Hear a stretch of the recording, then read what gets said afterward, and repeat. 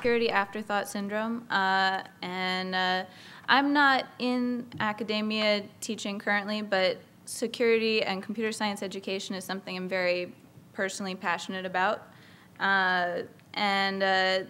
This talk is about how to change how we teach computer science in general as a way of changing how people think about security.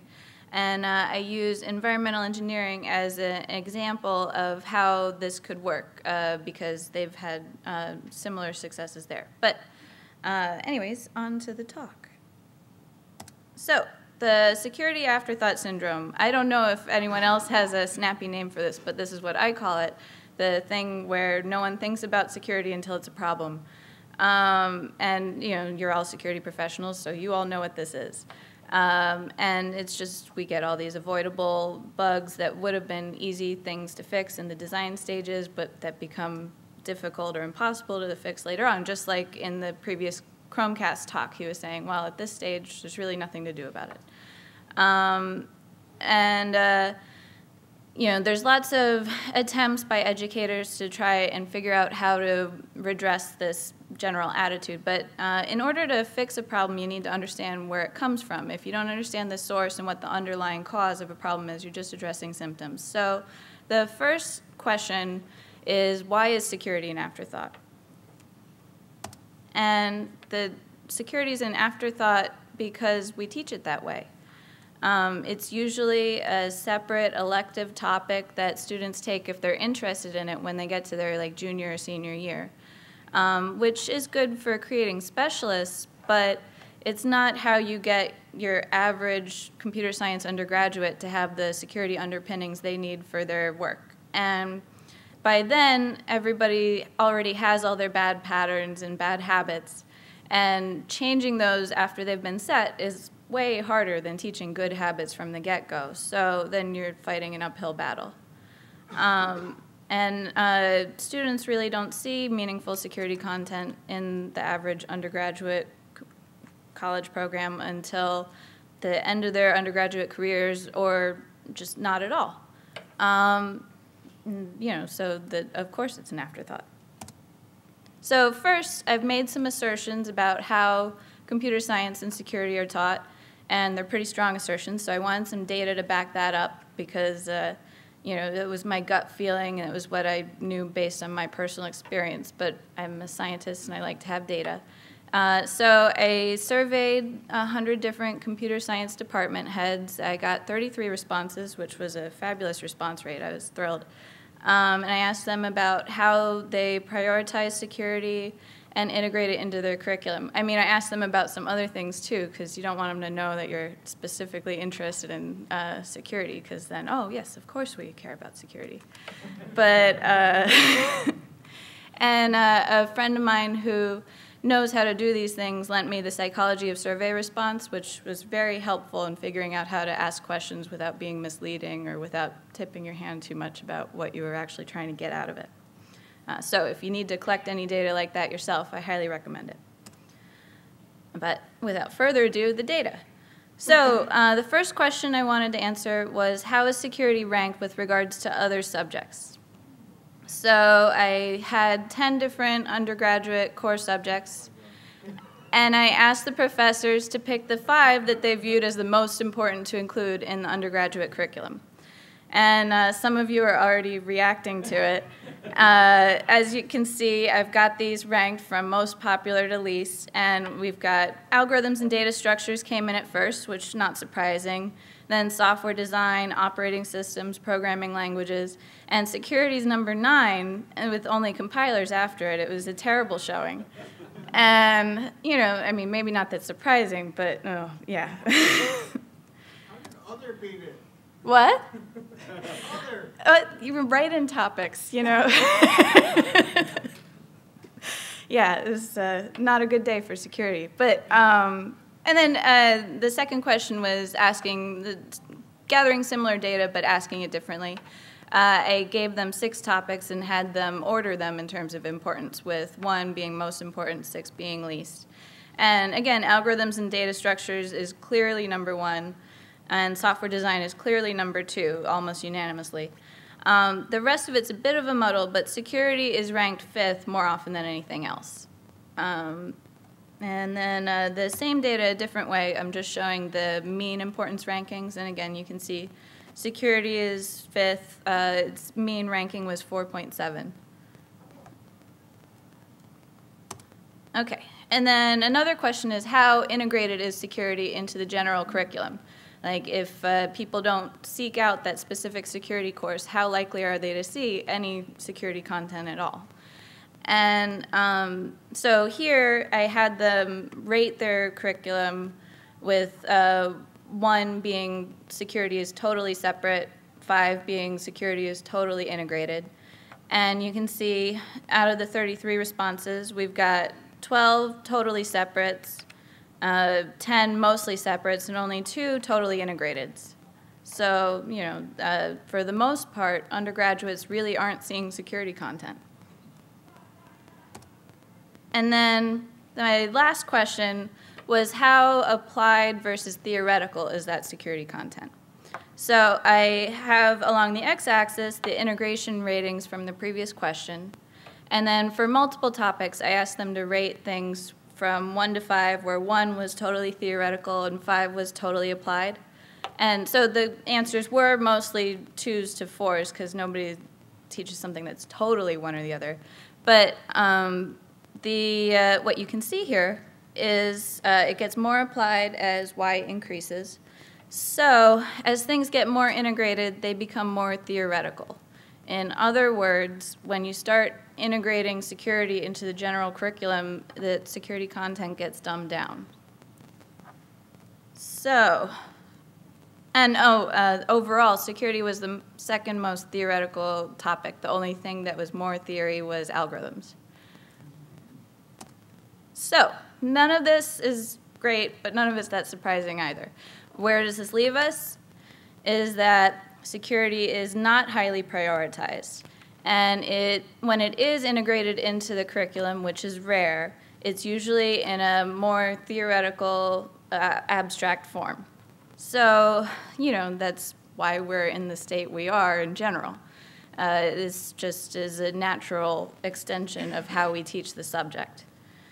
And like I said before, we have these separate security classes for students specifically interested in security. But one, you're preaching to the choir. These are people who chose to take that class. They already value security to some extent or another. And those are your future experts. That's not your average graduate, and that's not the people who keep putting out the terribly buggy stuff that causes all these problems. So what we need is to integrate security into all of these other courses. Security is a natural facet of pretty much every computer science topic, and it should be taught that way.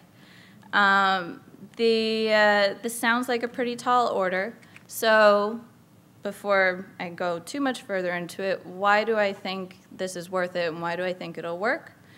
Because it worked in environmental engineering. So, at first, this seems like a pretty big left turn, but environmental engineering and security actually have really similar origins as fields. In both cases, we had a lot of problems of a particular class, and then we made a field to address those problems. So the fields themselves are, to some extent or another, afterthoughts. You know, it was just the whole, oh, this is all made of poison, we should figure out how to deal with that, you know.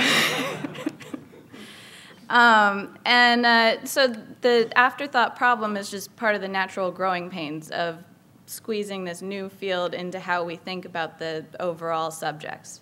But environmental engineering's been around longer, so they've made more headway against their own afterthought problem than we have, and we can try and make use of that and speed our integration up.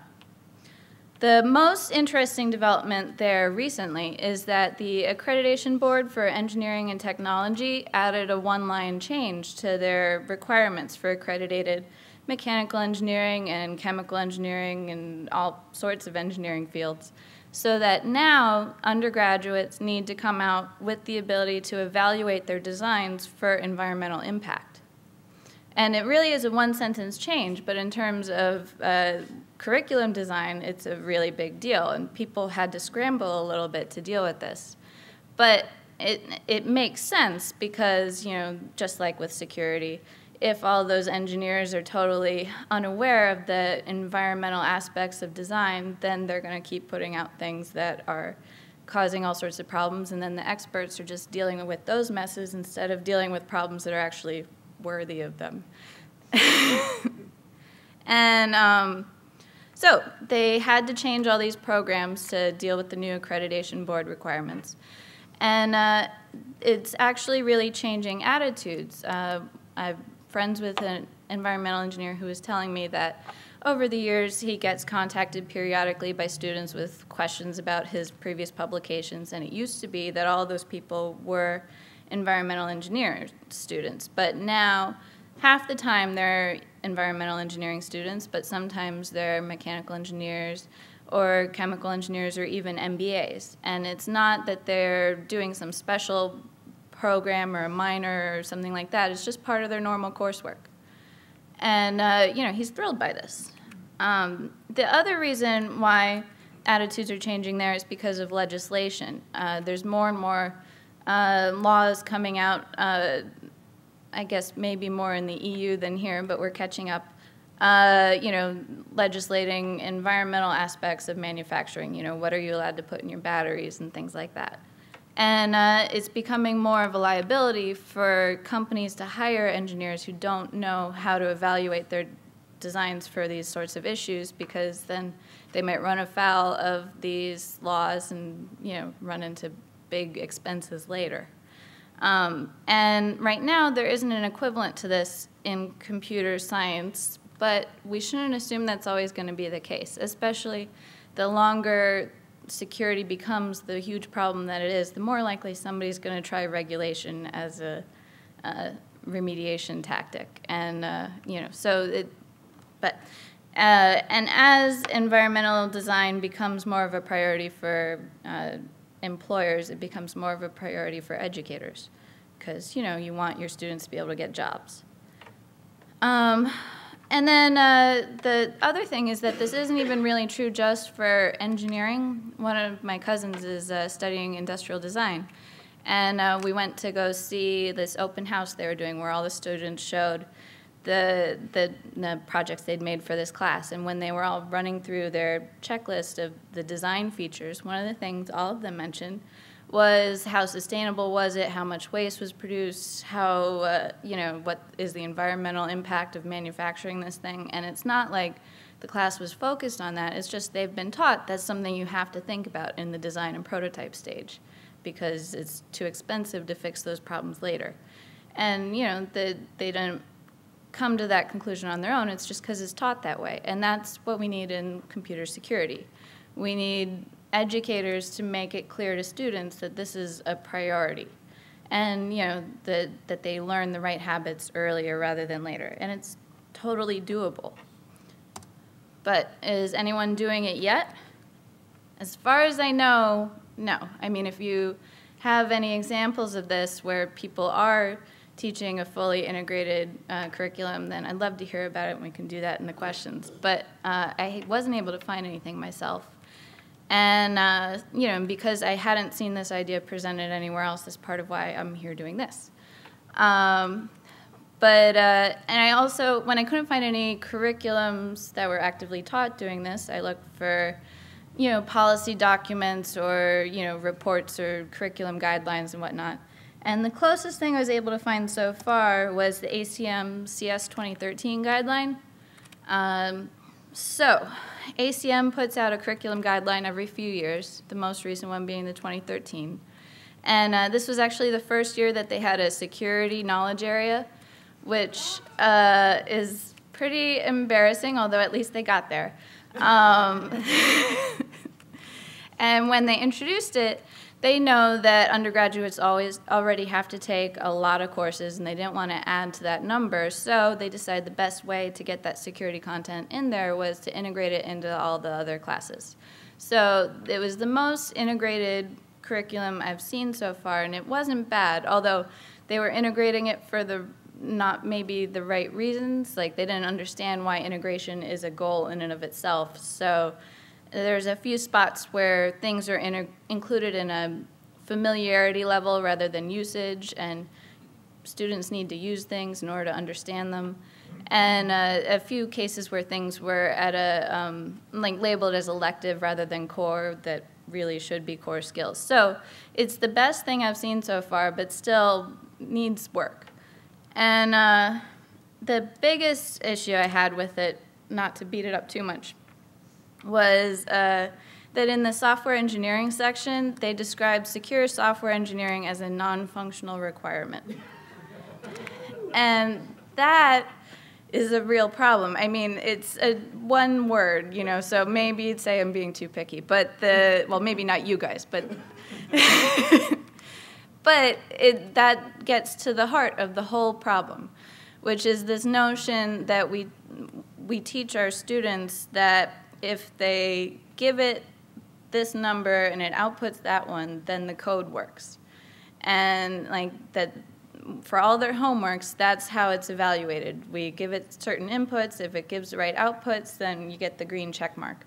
And what you need to do is also have you know, robustness and security as required features on all those homeworks. You know, the notion that they need to learn that code only works if it also is robust and doesn't put its users at risk. That without those features, it doesn't get the green check mark. Anyways, so moving on from that. So when I talk about this initially, it sounds like a redesign of the whole curriculum, which is pretty intimidating. But it doesn't always have to be huge changes. It can just be little tweaks to things. So I took a couple homework assignments from classes that are actively taught. This first one's from UC San Diego. And it's from a networking class, so they're talking about BGP. And they give them this network diagram and ask them various questions that are supposed to demonstrate the student's understanding of how BGP works. You know, so if E wanted to get to B, what path would it take? Or if F wanted to get to C, what path would it take? Or if AS3 doesn't want its traffic to traverse AS4, how would they do that just using BGP? So it's just things that illustrate the knowledge of the features of BGP. What's missing is the knowledge of the limits of BGP or the knowledge of the weaknesses of BGP. Because the whole notion that we, for every tool we provide them, only teach them about its positive aspects is frankly ridiculous.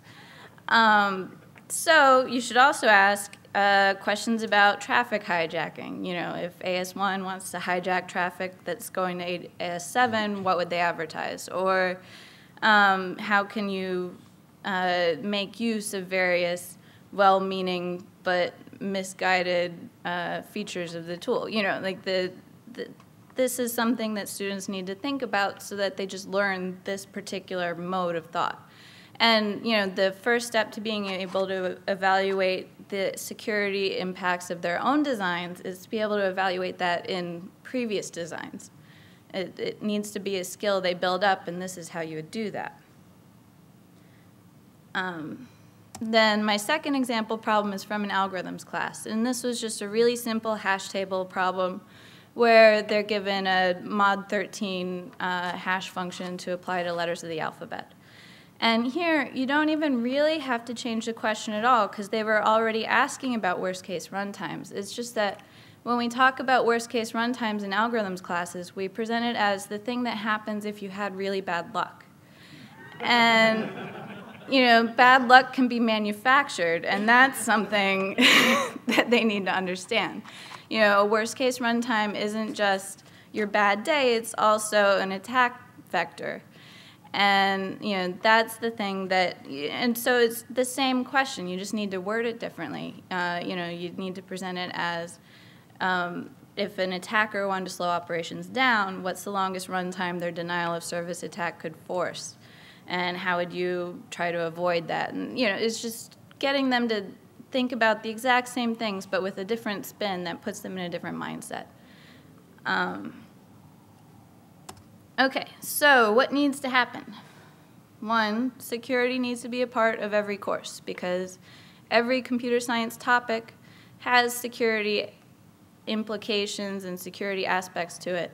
And taking those all out into some separate course is great, but it also needs to be there in the basics. And introducing a concept once isn't enough. You know, just saying, oh, we talked about that in that lecture, not good enough. You need to repeat things frequently in order for them to become reflex. And so every time you have a homework where students are programming, you know, security and robustness need to be on the required checklist. And every time you're discussing how a protocol works, you need to talk about its weaknesses and how it doesn't work. And every time you talk about worst-case runtimes, you need to talk about how those can be manufactured and what things can you do to prevent that from being possible. You know, it's just about repetition and making sure that these things are drilled into the point where they just think about it by default. So, and the other thing is that this needs to be applied. You need to do it in the homework. It needs to be something that they've used and worked with because otherwise it's just not going to sink in. The best way to learn how something works is to learn how to break it. So, you know, this isn't even just about learning security. It's about them better learning about the things they're going to end up using later. You know, it improves their general understanding, not just their security understanding. And finally, this was actually something that was suggested to me by Ed Felton because they do this in one of the advanced programming classes over at Princeton. But and it's great, which is that anytime you have homework assignments that involve programming, whether it's security related or not, you should subject it to fuzzing and other automated security attacks, and then the students lose points if they don't handle it well. You know, the students learn the best lesson through pain, at least a little bit. And, you know, if there aren't any penalties for failing at security in school, then they're not going to think there's any penalties for doing it badly when they leave school. Okay. So, and once again, it's important that it's application, not just theory. I mean, conceptual understanding is a great first step, but what makes something real to a student is working with it and using it. So it has to be put into practice. And as security becomes a bigger part of the curriculum, it's important to also teach people how to do security research legally and safely. Like people who already have good security programs create sandboxes for their students to play around in. And that's great, but you also need to make sure that your students know what makes that sandbox different from the real world. What went into making it so they can make their own when they're not in your careful care anymore. And, you know, just understanding that it's a manufactured environment.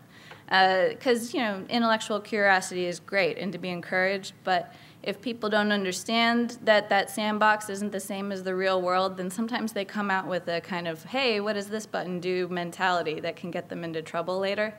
And, you know, the part of being a good educator is making sure your students are safe. But anyways, it's a little bit of a diversion, but I think an important one. Okay, so tweaking the core curriculum can have a big impact if we do it right and if we understand what end goal we're working towards. And folding security into the existing courses means you don't need to lose any other topics to make room for it, and it'll give the students a better understanding of those core topics. The way people are first taught to think about something is how they'll likely always think about it. It's really hard to change thought patterns after they've been set.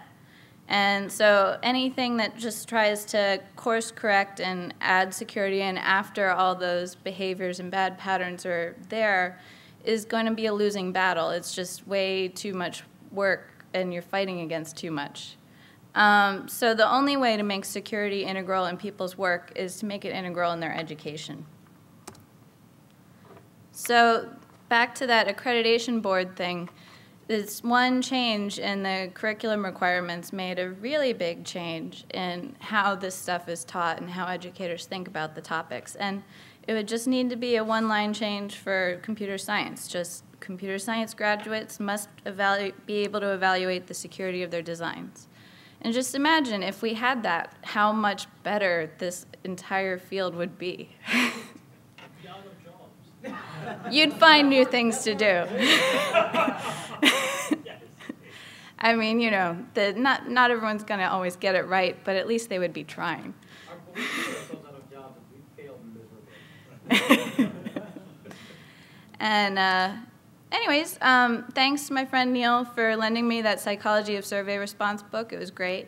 And thank you to all the professors who answered my survey, because it was the end of the semester and they did not have to do that. And on to questions.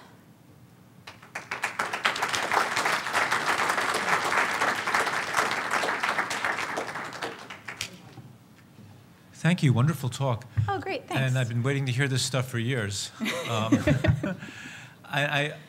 One of the problems is that engineers have accreditation boards. They have licenses. Mm-hmm. There is no such comparison for people who work with computers. You can pick up anybody off the street who learned programming from the back of a 1993 Pascal book or something, and programming is the kind of thing that you can pick up pretty easily and actually get halfway decent results until long before the problems turn up. So have you thought about how we could apply these things in a way that will actually stick and stick to not just the people who are accredited, but everybody else who's programming, because there's plenty of people programming there without degrees in CS or anything else computer related.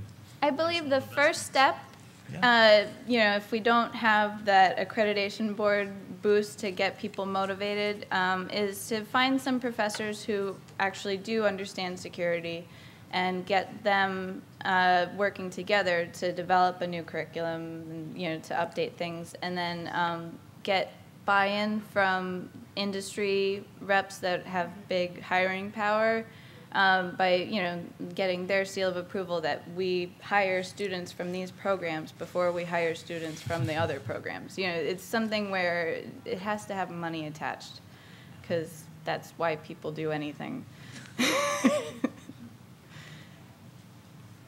So funny you should pick the worst example of, namely BGP. Well, it's an easy target. Right. Yes. And, sort of a family habit. Having taught BGP and pointed out the security thing, is yes, somebody else agrees. So a fundamental problem with this changing the curriculum, and I don't have an answer, is how do you get the people who are doing the teaching, right, to, especially in some of the better schools, where you're not rewarded for teaching well, you're rewarded for how much grant money you bring in. Yes. To implement these changes. So, those of us who have worked with security and teach occasionally do this sort of thing. But I do know that motivating any sort of major change with people with tenure can be a tricky proposition. And if you have any suggestions, they're welcome. But I think one thing is to get some grant money out there for doing this. There are organizations that would, if the proposal was written right, give some grants for doing this sort of redesign. And then, I don't know, my best bet for the other thing, past that, is just to make it so that the students coming from these programs get hired, to get buy-in from industry. But I don't know, do you have any other suggestions? Well, that's actually not a very good incentive, because there is such a lack of qualified individuals to hire already, that we tend to overlook things like, they didn't take a security course. Well, okay, they learn it. Well, and the other thing is that while we don't have the sort of legislation that they have for environmental engineering now, there aren't laws that get a company in trouble if they fail miserably in their implementation. The longer things go the way they are, the more likely regulation's going to happen. So at some point, it might just be something that people can't ignore anymore. I'm not saying we shouldn't do it. Well, of course, we should be doing it. I'm just trying to figure out how to. Yeah, and that's something I'm actively thinking on and trying to come up with approaches for. So any input is welcome. But yeah, it is a little hard to motivate. So I think the first step is just to get people who are enlightened enough to be interested going as an example, you know, and then work from there. You know, you have to start somewhere. Thanks. Hey. Hey. So as we were talking about some of this stuff and how it's important to like start off with this mindset, I just had really not a question, but just a comment. I couldn't help but notice the similarities between this type of mindset of thinking about security and the mathematical proof concept. Because, you know, if you think about like, okay, would you hire a graduate from a math school that all they had to do was figure out the right answer for a problem, but not say, here's why it's correct, here's why there aren't any holes in it, here's why it's not broken. Right. And that might be a useful metaphor in trying to pitch this to people, because proofs are something that like you start out learning them in like geometry or something like that in 7th grade, and like they're just a completely different concept for you to wrap your mind around. And then over time you get used to that mindset, and you get drilled into you that this is the way that you have to think about things. And I think that there's a lot of similarities there. Yeah. So, The similarity to mathematical proofs works on a couple levels, also because they don't have you prove something just once. They make you do it over and over again until you learn the patterns of it and you learn the sense for what direction you should probably go in initially. And, you know, part of that is just doing it enough to build up that instinct for it. And that's something that's needed in security, having, you know, done enough evaluations that you start to get that just internal sense of where you should probably start. And that's something that you can't just teach in one lecture. It has to be taught by doing it lots of times. And yeah, so the mathematical proof analogy holds up very well. Cool. And the only other thing I just wanted to comment on is you mentioned having people have like a place that they can do this, and I think that's really important. Like for example, you know, at RPI we had operating systems teacher that taught us about fork bombs, but he said, hey, don't go and execute these on the RCS servers because they'll get mad at me for telling you guys. Giving people a place that they can experiment free of legal worries, free of worries that they're going to get in trouble for it, and say, hey, you know, here I set up this process running on the server, see if you can, you know, inject SQL or something like that into it. I think is definitely. And I have a couple personal funny stories from cases where students had that safe environment but missed the don't do this at home part of the lecture, which is also important. Did you have a question? Well, I have a comment. As I was watching your talk, I was kind of thinking I'm a little pessimistic about the state of the industry, because I think the priority for a lot of working programmers is like just get something working, get something sellable, get something that your boss will get off your back about, and then, you know, at the end worry about security if there's any extra budget, and there never is. Yeah, and I understand that schedule crunches and everything do lead to a lot of sloppy habits, but the way to address that is to change their internal definition of what does working mean. You know, to make it so that their does it working question isn't yes until they've actually considered the security of their design. And, you know, that's the part where I think education comes in. I mean, I think they just need to redefine that word. I mean, employers need to also, which is also a thing. But yeah.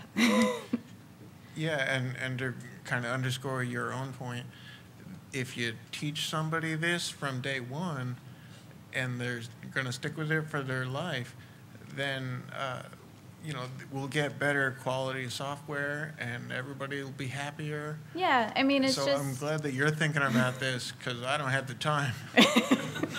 Well, I'm doing my best. Thanks. Thank you. Well, I also want to thank you for this. This is very good. And I'm teaching at college, and I'm living with this all the time. And Dan Kaminsky said something about 2 years ago at a conference that really caught my attention. He said, go to developer cons and talk to those guys about security.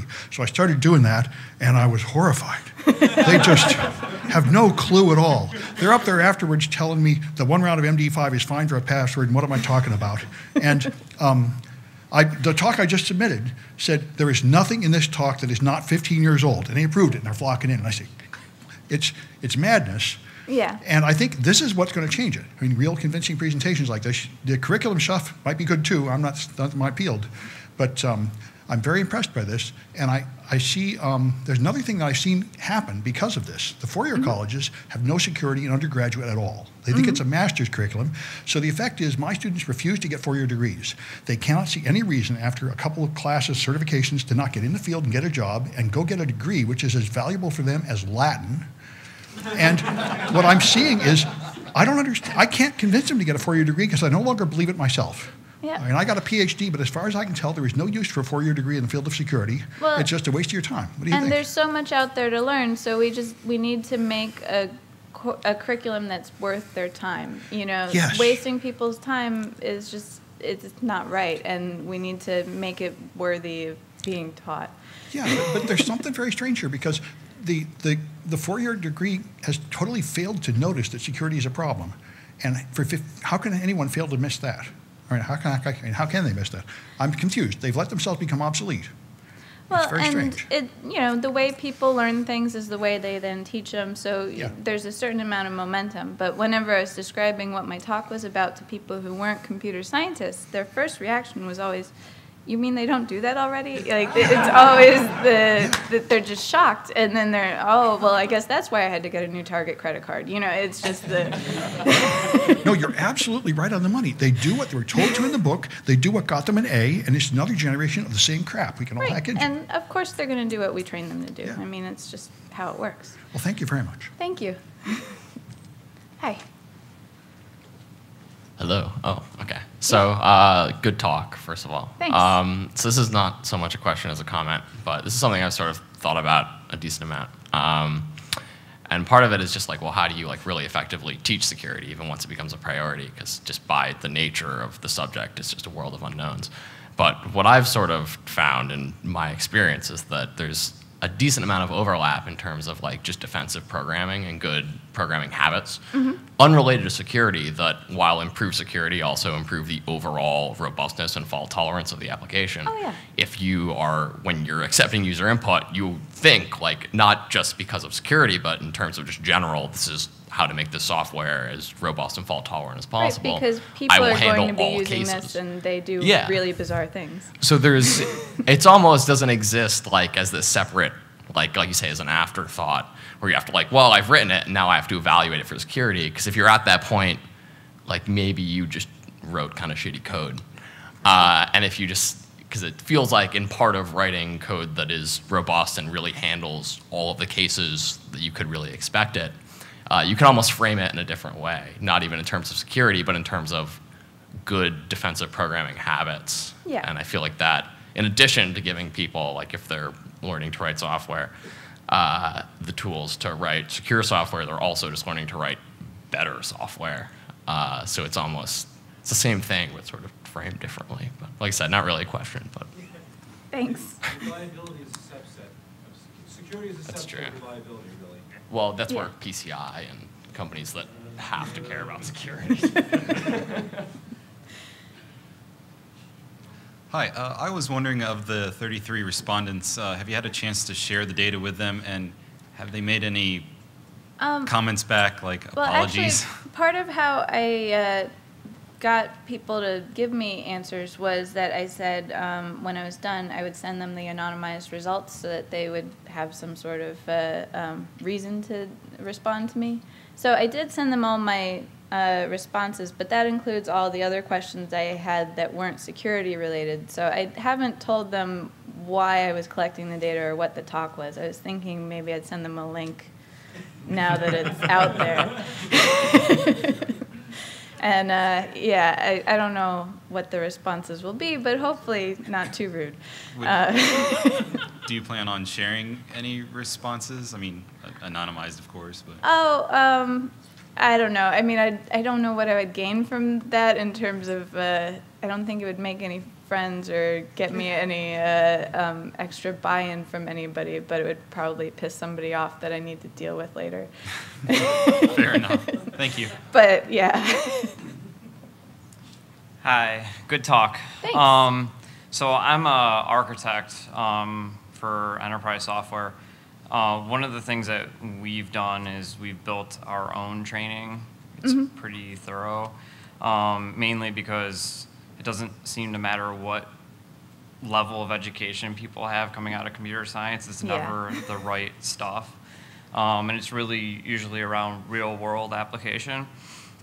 One of the things I noticed, which we had the same problem in our area, I'm from the Cleveland, Ohio area, is there's always this misconception that non-functional requirements is a bad thing. It's really just a category of requirements. So functional meaning that it applies to the business of the software. So like we build financial software, so it, functional requirements would relate to that financial stuff. So what we've done is we've been trying to be, some of the guys I work with, we've been part of this effort to try to rebrand it as quality factors, because I think it calls out a little bit more what it's for.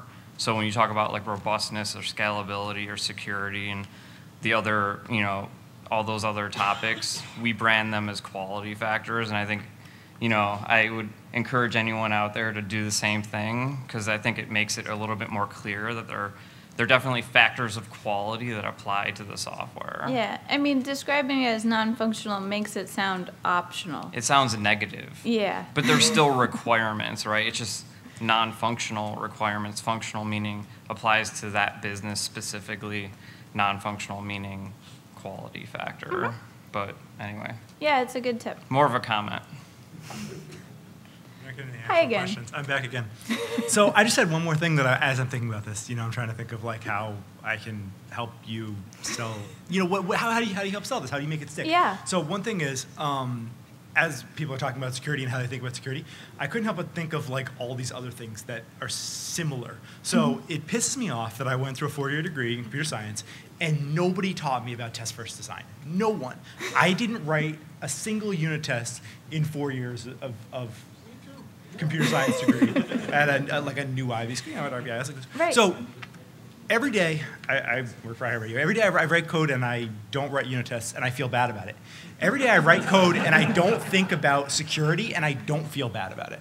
That's, I think, where we need to change. Like, I'm aware of that I should be doing code reviews, I should be doing TDD, I should be doing all these things, but security has, through one way or not, it hasn't made its way into my psyche as like, this is one of these things that I need to be doing. So I think we need to rewrite computer science curriculum to teach test-driven design, to teach peer code review, to teach all these things, and I think like security is just, it's one of the major factors that needs to make in there. But I think a program that attempts to address some of these other places that the stuff that we're being taught in schools doesn't represent what you really need to do in the real world to build a quality product. I think maybe putting security in there with these other things would help too. One of the open-ended question at the end of the survey was one where I let people talk about what topics did they think were over or underrepresented in curriculums today. And a few people said that what they thought it was missing was the class that gives students the same experience they're going to have in the workforce, the dealing with customers and doing the whole code development cycle. Of course, the same number of people exactly said that they thought that curriculums were getting too applied and needed to get back to including more of the theory and fundamentals. So, a couple of different schools of thought there. But it is something that was already on a few of their minds. They just didn't necessarily include security in the list, like you were saying. But if you said, like, okay, if I have the same functional requirements and you give me an extra time to do it, I'm probably going to add unit tests. I'm probably not going to say, I'm going to spend that extra time on security. Whereas I feel like it would be nice to have people start thinking that way.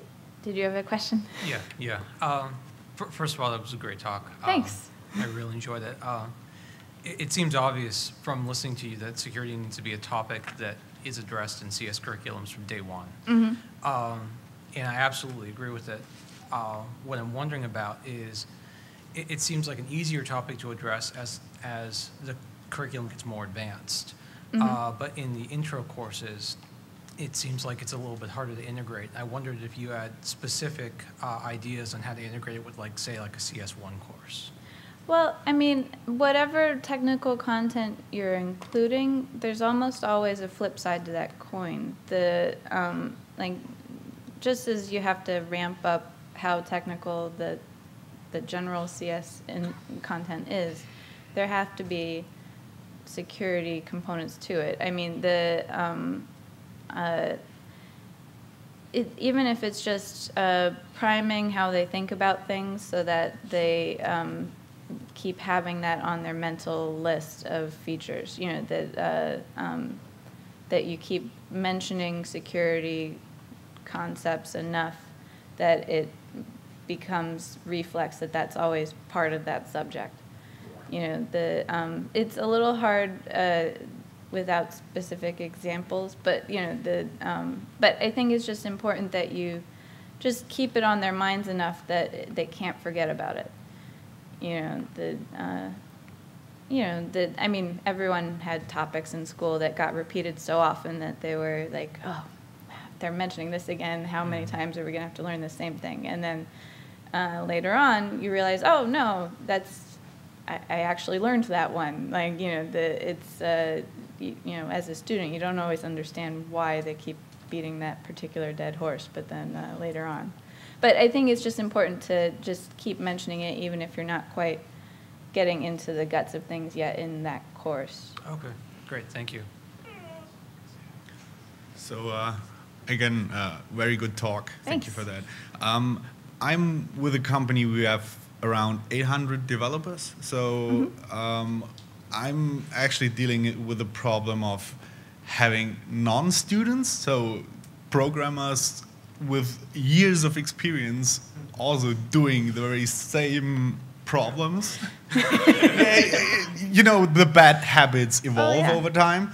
And we also found that, for example, we use code scanners in some departments, and we can see when we get new employees by the number of bugs. It's directly related. And also, this creates pain on the developer side. So if they have to fix, you know, annoying bugs, which are obviously non-functional bugs, but they have to fix it and it creates pain, that changes the habits. Yeah. So it's more or less of a, you know, kicking asses the whole time, but it works. It works, and that's what I like on your approach there, with the homeworks constantly checking for security problems. Yeah. Thank you. Don't forget to say it was a good talk. Yes. Yeah. It's like I'm posting to a hack on Usenet. I've got to, like, basically, it was a good talk, and here's my OB hack, and by the way, here's my comment and question. That's a little older than most of the folks here. Environmental engineering wasn't mandated and put in until certain countries started to actually say we are not accepting goods and services, and it started to have a particular impact, and this goes towards incentives. Recently, there was a ruling, and I think this was EU, where somebody said the company was held liable because the passwords were not encrypted, and that liability became on the company rather than on the end users. So the question here is there an incentive plan where we can get this in place, as you mentioned, you know, kind of like out of the altruistic nature and getting the right professors, or is it a case where we're going to have to wait for mandates and policy to come in and this will happen naturally? I mean, eventually, if those sorts of mandates were in place, everyone would have to get whipped into shape, but it'd be nice to try to do what we can to get there without being embarrassed into it. You know, I mean, nobody's really, as far as I know, tried this yet, so it would be nice to see if we can do it. And then if everyone's too resistant and we can't get it in there, at least they have something to go back to whenever they're like, oh shit, we need security now. Yeah, can we get into that? I'm from the Netherlands, and the parliament there have been discussing enforcing this stuff, but it's impossible to do. I mean, who's going to do it? Yeah. That's the whole issue. That's why they didn't do it anyway. Well, and whenever they do try to write some security regulations or legislature, there's nothing saying they'll do it right, but, you know, the enforcing part is the biggest issue. Yeah. Same thing happened in environmental engineering, too. A lot of pushback on exactly, but there's lots of reasons why they're not doing it yet, but I think over time they'll end up just having to. If it doesn't get fixed some other way. You know, they'll just, at some point it'll become too expensive for them to keep letting it go, and they'll just try something. Whether it's the right something or not, I don't know, but. Oh, there's a hand over there, but why don't you go first since you're at the mic? Sure, thanks. So I thought it was a great talk, and it's probably going to be my last talk of the night because I'm tired. Leave me on a good note. Why are you hopeful? Aside from the Princeton thing, what have you seen that's been a good example of how schools do these kinds of things? Well, we've got several friends who are professors who try to do this in their little corners of the world. Actually, West Point has a surprisingly good security program, and one of the professors from over there was involved in getting what security content there is integrated into that ACM document. We've Alex Halderman over at University of Michigan and Matt Blaze over at UPenn have both expressed interest in that. And with names like that attached, we could actually really do something. So we need to, I don't know, get on them and try and get them to do something more than say nice things. But they have expressed interest in it, and they do try to teach these things in their little corners of academia. But any other positive examples that people want to point me to, I'd love to see, because it would be nice to gather together all those like-minded people, pool efforts. What was your question? I am married to him. Yes, I'm married to Mudge. He and I had this discussion like 15 and 20 years ago. Okay, well. That's, but I had started a computer security major in 2003. I just recently left the position, but the person you want to talk to is really Gene Spafford at Purdue. Ooh. Mudge might have issues with that statement. I'm Mudge, but I don't endorse that. And the reason why is the big problem is we still have absolutely no idea how to define security in any kind of quantifiable mechanism. Well, and any effort to change how this curriculum gets designed would be, you'd have to quantify the success. So you'd have to, is my time up? Okay, so you'd have to do some, like give the students some tests to take beforehand that show some particular level of security knowledge, and then after they've, like, you know, the next class goes through with the new curriculum, like you'd have to do something to show that you had quantifiable success with the redesign, or else nobody has any reason to fund you. Well, data's always good. I like data. But anyways, my time's up. So anyone else who wants to talk, we can do that elsewhere so that the next talk can get going.